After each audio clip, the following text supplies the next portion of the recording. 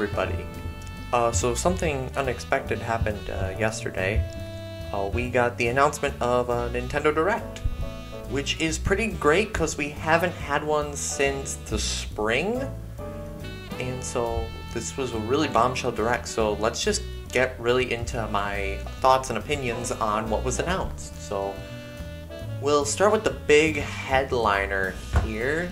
So they started off with the newest installment of Fire Emblem Engage, which looks pretty interesting. I'm not super into Fire Emblem, but it looks really cool.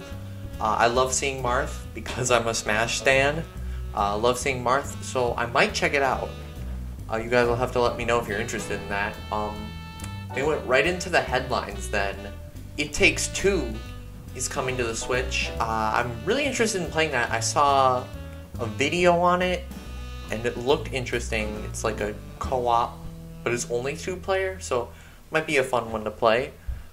Some other stuff, they really hit it hard with the headlines at the beginning. Next is Fatal Frame, Mask of the Lunar Eclipse, which looked really creepy. I'm not super interested in those kind of games, but hey, if you are, you are.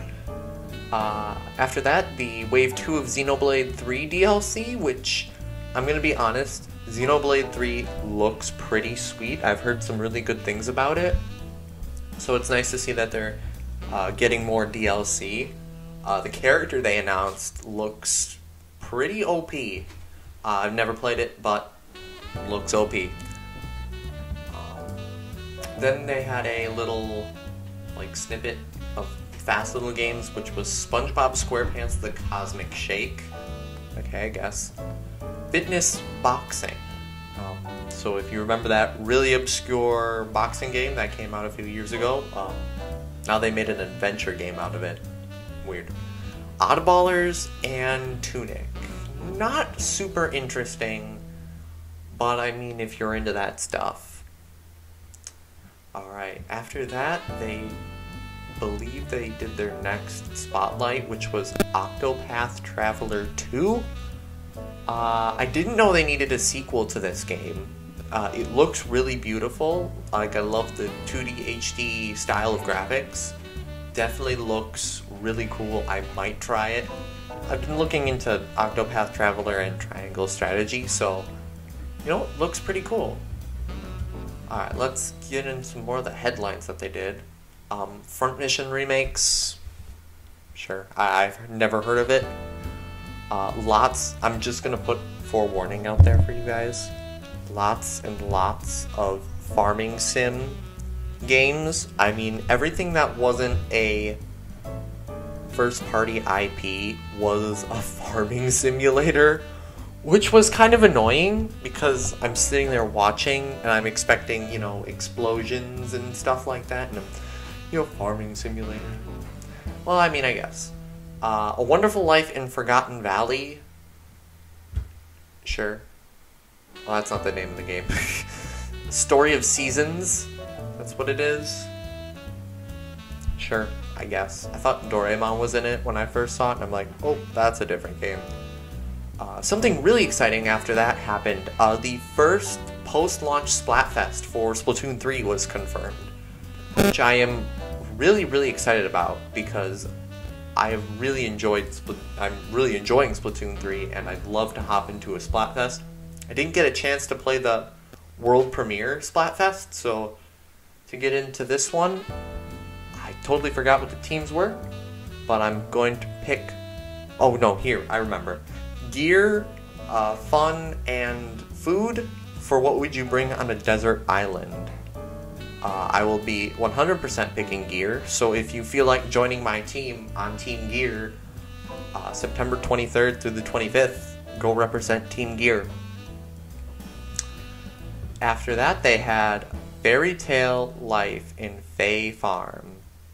Again, another farming sim. Kinda just, turned my eyes off for that moment. Next one is really interesting, which I'm going to also state something. This was not a Nintendo Direct. This was a Square Enix Direct. Because Square Enix felt the need to have 50 billion different games in the Nintendo Direct. But their first big game is the Final Fantasy Rhythm game, which celebrates the 35th anniversary of Final Fantasy, which I thought was really interesting because I like the music from Final Fantasy a lot. I have yet to got the chance to play Kingdom Hearts Melody of Memory, but looks fun. You just, jam out to the music of the series. I love the music of the series, so I will be checking that one out. Maybe do some gameplay footage on it. Not gonna lie, pretty hyped. After that, they had another big one. The next Mario plus Rabbids, the Sparks of Hope. That got a new trailer. Well, I wouldn't say new trailer, more like an overview trailer because it's coming out really soon. So probably gonna check that one out. I love what they've done with Mario and Rabbids. I think it's a really interesting concept, throwing Mario and these crazy Rabbids in a turn-based RPG. Really cool, really enjoyed the first game. Down to play this next one. Then Rune Factory 3, which I guess is a big deal. I guess. After that, we got some Switch Online news for the 64 Online. They announced a whole bunch of new games coming from now until, I believe, next year. So we got Mario Party, Mario Party 2, and Mario Party 3. So they got, all the Mario Parties on the Switch Online now. Pretty hyped. I've heard those are the best. Then they went into some sports games. Excite Bike 64. Sure. 1080 snowboarding, which looks pretty neat. I've heard of the GameCube one. Forgot it was an N64 game. And Pilot Wings 64. Sure. Cool. And then the real bombshell. Pokemon Stadium and Pokemon Stadium 2, which I am pretty excited about because I do like Pokemon, and I think these are cool. They are quite expensive now, so to get them in this digital format, really neat. And then, they announced the games and stuff, and then after they were like, but we have one more game to announce. And then the James Bond theme starts playing. GoldenEye 007 is coming to the Switch. I cannot wait. It's my second favorite Nintendo 64 game. It's so good. It's crazy that they did this, honestly. Can't wait. So after that, they did another little slideshow thing with the announcement of this game, Various Daylife. It has the same font style as Octopath and Triangle Strategy, so I have to believe it's in that sub-series. Factorio, I guess is that the name of it. Looks really cool. I like the art style and the idea of it, so I probably would check that one out. Ib, which looked really creepy, kind of like Undertale if it was darker. So yeah, that's Ib. And then the next update for Mario Strikers Battle League, which introduces Pauline and Diddy Kong. I have yet to play Battle League, but I heard the gameplay was good. It was just lacking on the content, so I didn't pick it up. Maybe when they're done with all the characters, I'll pick it up and check it out. Alright, so their next spotlight, per se, Koizumi-san brought up Miyamoto to talk about what we thought was going to be the Mario movie, but it was actually Pikmin Bloom. Believe it or not, Pikmin Bloom, that one app game that is like Pokemon Go, but worse. But after he talked about that for 2 minutes, Pikmin 4, which is crazy because Pikmin seemed kind of dead for a while. I'm glad it's not, because I do know some people who will be excited for this, but I'm down. Pikmin 4, sure. I'll play 2 and 3 and 1 before, but it looked really beautiful when they showed the opening cinematic of it. The graphics looked phenomenal, especially for the Switch. So, good on Nintendo. Let's go. Better graphics. After that, Atelier Ryza. Once again, anime game. I never heard of it. Sure. If you're into that, I mean, go for it. Go for it if you're into it. Then they had something pretty awesome, a sneak peek at Wave 3 of Mario Kart 8 Booster Pass, which was really exciting because they've been kind of mysterious about it. They kind of just dropped a trailer for the Wave 2, but we actually get like a sneak peek and like a release window of the Mario Kart 8 tracks. They showed Tour Merry Mountain, which is a bop. That's a good track. And DS Peach Gardens, which I know is a fan favorite, is really cool to see in HD. Both really cool to see on the Switch with the new graphics palette. I know they're not up to snuff, but they looked really good. After that, we finally got something on the Nintendo Switch Sports update that they told us was coming out when the game came out, and then proceeded to tell us nothing about. They're adding golf, which we knew, and they pushed the release window back to winter of this year, so probably around like November or December. Kind of bummed about that because I was really excited to play golf, something to get me back in the game, but it looks really fun. They've brought back all the Wii Sports courses, so you can have some good old times on the good old classics. After that, Just Dance. Just Dance is kind of an inevitable thing, much like Madden and FIFA and 2K20 or whatever they're on now. They're calling it, something I noticed is with a lot of Ubisoft games, they're putting a Ubisoft original before the title. I think that's interesting. And then they're calling it Just Dance 2023 Edition. So, not really sure what they're doing with that, like, setting up-wise, but maybe they're just gonna, like, release a Just Dance game and then do additions for different years. I mean, sure, that's an idea. I know they're moving more towards a season pass thing with Just Dance.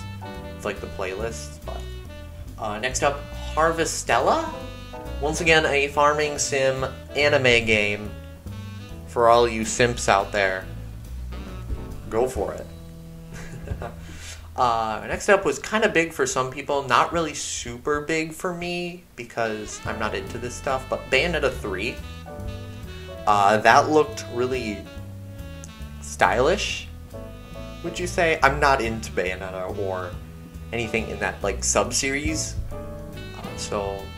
but I know lots of people have been hyped for that, so good to see some more stuff on that. Raincode had me very confused. I don't understand this.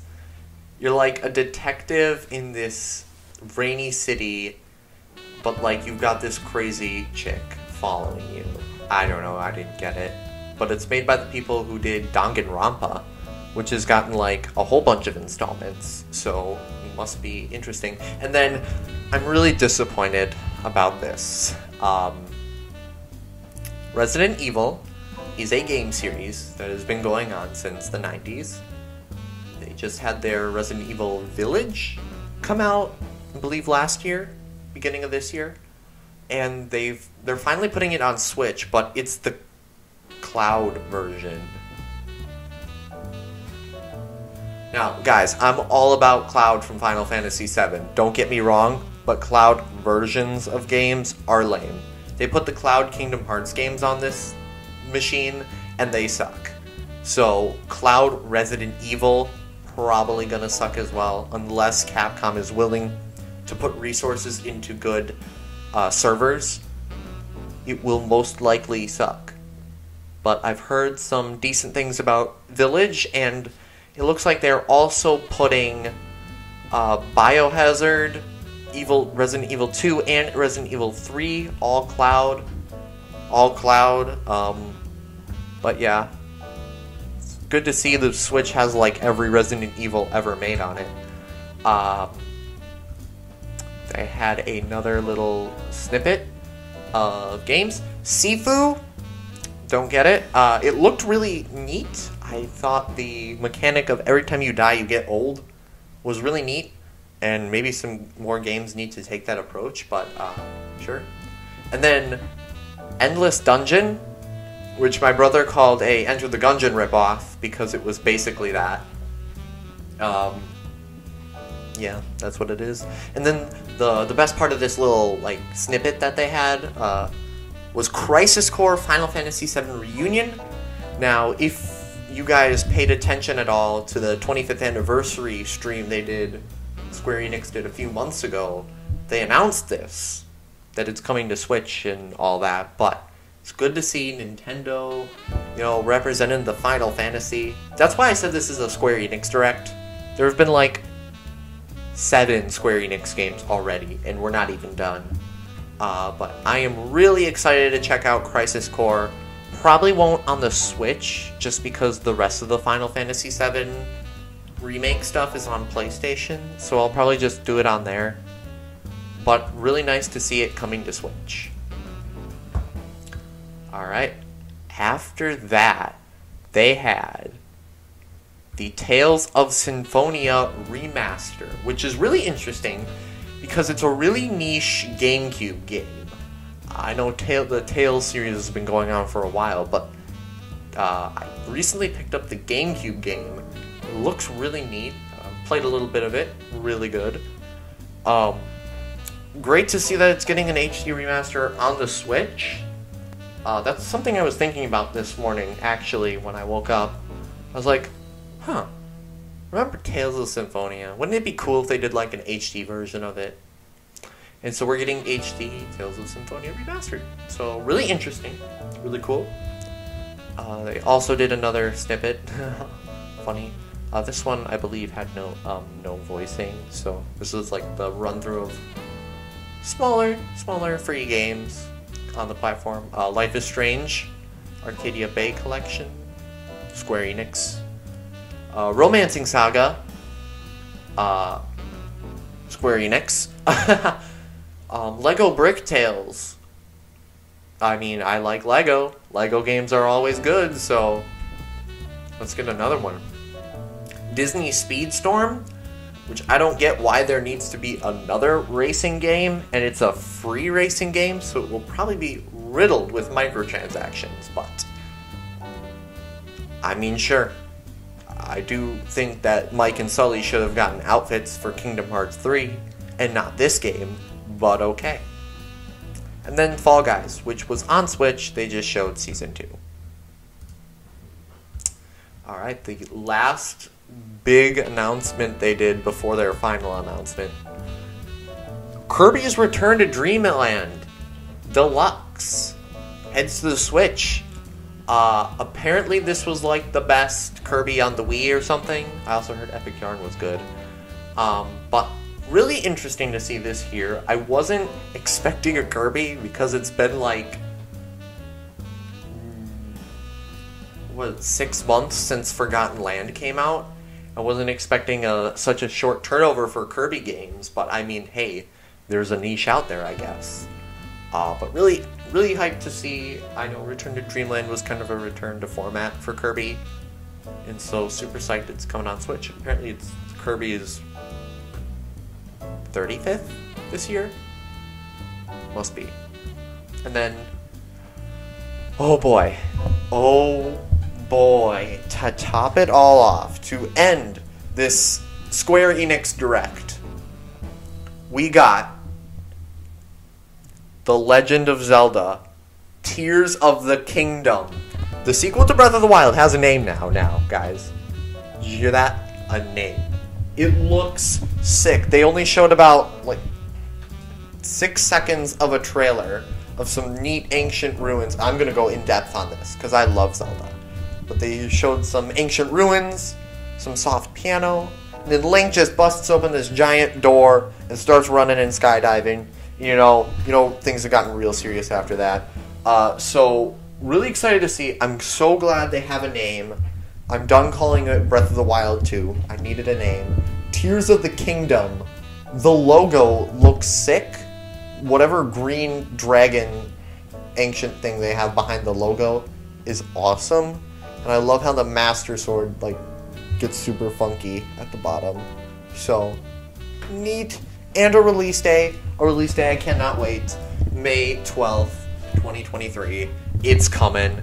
I'm so hyped. That was it for this Nintendo Direct. I know some thought it wasn't very good. I thought it was fantastic. This is something that should have happened in June, but I mean, guess was pushed to September. You know, fall hype. So yeah, let me know your thoughts and comments down below. I'd love to hear your opinions. And if you want me to play any of these games, just not Fatal Frame or the IB. I don't like scary games. So don't recommend any of those. But anything else, I'm totally open to playing. But yeah, so this has been lots of fun. Make sure you like, subscribe, comment, turn on notifications so you never miss when I post, because I have a really strange upload schedule. I've been King from Kingdom Studios. Have